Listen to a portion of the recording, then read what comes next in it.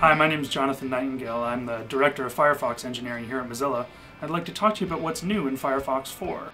The first new thing I'd like to talk to you about is speed. It all starts with our new Jagermonkey JavaScript engine. It's the fastest we've ever shipped, up to 6 times faster than previous versions of Firefox. We've optimized our startup time so we pop up a lot sooner and get you onto the web. We've added hardware acceleration, so that interacting with pages, scrolling them, switching between a large number of tabs. The next thing you're going to notice when you install Firefox 4 is the new streamlined user interface.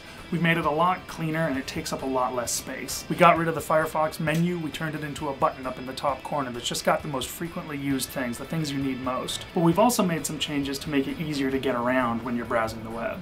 So the first one of these is switch to tab.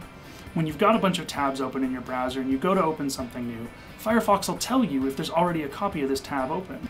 For sites that you're living in all the time, things like your email or your social networking sites, we've added a feature called App Tabs so that you can right-click, turn one of these things into an app tab and make sure that it's always available. It's pinned to the left-hand edge of your user interface. It's really easy to jump back to it and not have to go searching through 100 tabs for it. And if you do have 100 tabs, you're going to love Panorama.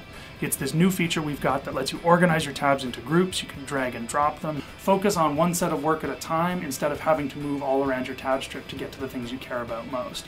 All in all, it just makes it a lot easier to browse the web and live more of your life on the web.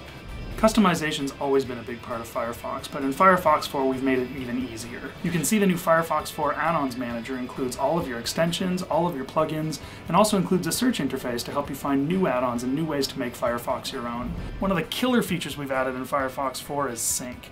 We support the ability to sync all of your personal information between your various computers. So if you've got a home computer and a work computer, or maybe even if you've got an Android phone, Firefox Sync lets you push all of your history, your bookmarks, your saved passwords, even your open tabs between those machines, so it's really easy to get up and go and have the same Firefox no matter where you are. One thing that's different about the way we've built Sync is that all of this personal information that's moving between your machines is encrypted locally before it hits the internet, and that's just part of our ongoing dedication to make sure that we're always doing as much as we can to keep you safe when you're browsing online, and to make sure that your private data is your own and doesn't belong to anybody else.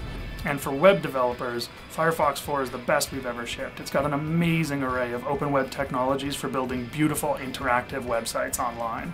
HTML5, CSS3, downloadable fonts, even WebGL for 3D accelerated graphics. This is the future of the web, and it's never been easier to build incredible stuff online. We're really excited about Firefox 4, and the stuff I've talked about today is just a sampling.